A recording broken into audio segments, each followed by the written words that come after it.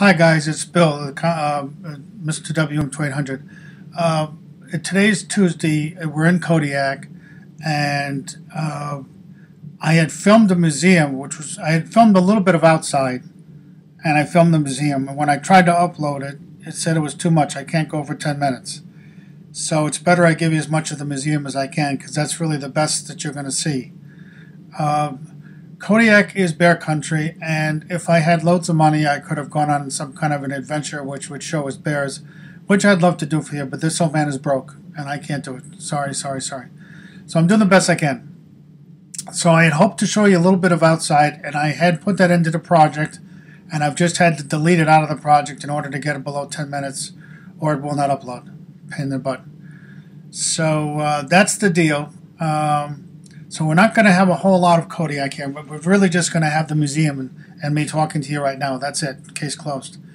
And we still have more coming up, though, as I keep talking about the train ride. That's coming up in a couple of days. Tomorrow we'll be at sea all day.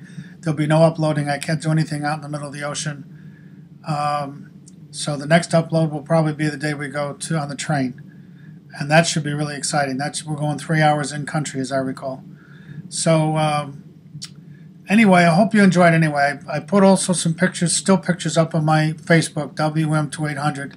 Very similar to YouTube, except minus the MR. On YouTube, it's MRWM200. On Facebook, it's simply WM2800. And I've got well over 200, probably getting close to 300 now, pictures from the trip up on Facebook.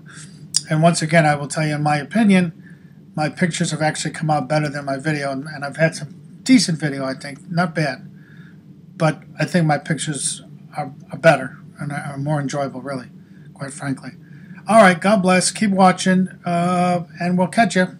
Bye-bye now.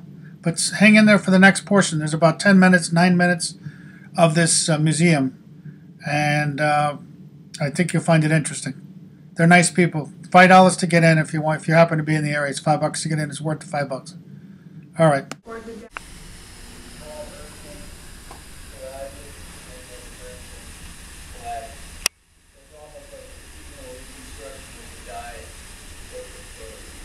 Back at the museum, we analyzed these fish bones and discovered that they were pretty much 96% cod bones.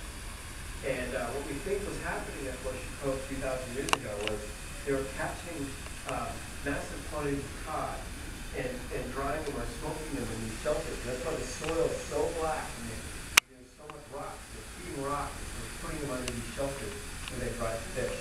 And this is really the first tangible evidence that they were doing this sort of processing than we've ever found.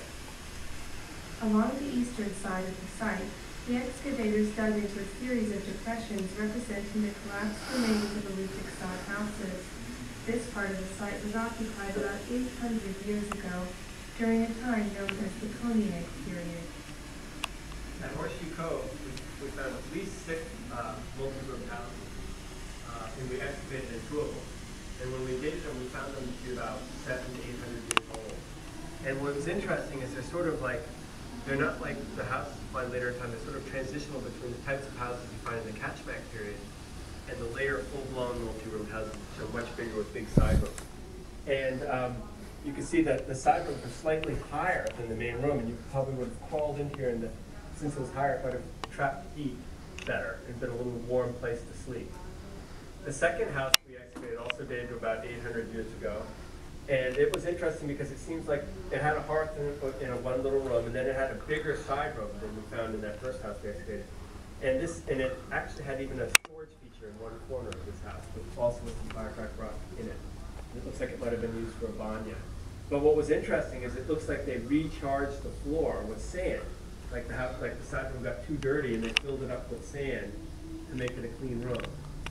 And this side room also, we found evidence that it burned down. There was a layer of burnt orange soil where the roof had caved in on the floor when it was on fire and it burned the floor. And then it happened soon after they rebuilt the house. It's kind of an interesting story. What's interesting about these houses is they're some of the oldest multi-room houses ever found. Prior to this period, people lived in single-room houses that only one family would have lived in. Then later in time, they lived in much bigger houses with lots of side rooms, with each family living in a side room. related families living in one house. But here you sort of see these tiny side rooms.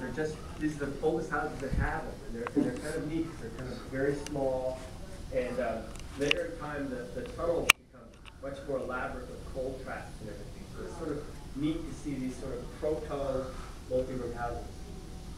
It took the team nearly 4 weeks to excavate 84 cubic meters of prehistoric midden by hand. It took them less than 2 days to shovel the dirt and ash back into their holes and cover them with sod. A year from now, it will be hard to tell where they excavated. Grasses and herbs will regrow, covering the excavation as they once covered the remains of Horseshoe Cove's Alutiiq village.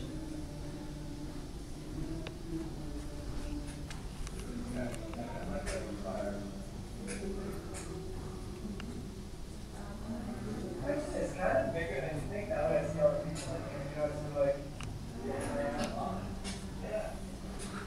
Our youngest volunteer, Tristan Kewen, had a few thoughts on the time he spent with his ancestors' buried homes. The dig was pretty cool. I liked it a lot. It helped me learn more about the culture.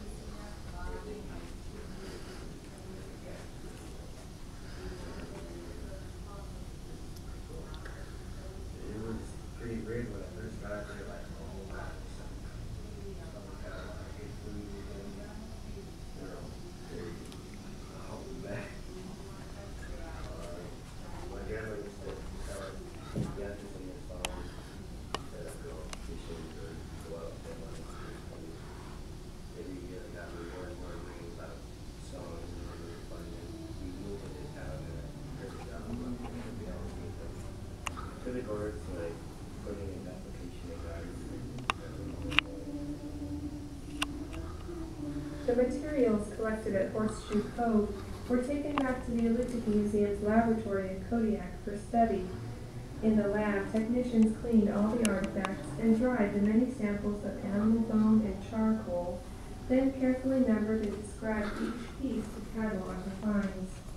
In the coming months, the museum will write a report on the finds, use the collection to create a gallery display, give a public lecture on the project, and create an excavation webpage to share results. The artifacts will be stored in the museum's collection room for use by students, artists, researchers, and future museum programs. Horseshoe Cove is just one of the many unique archaeological sites in the Kodiak archipelago, each with its own story to tell.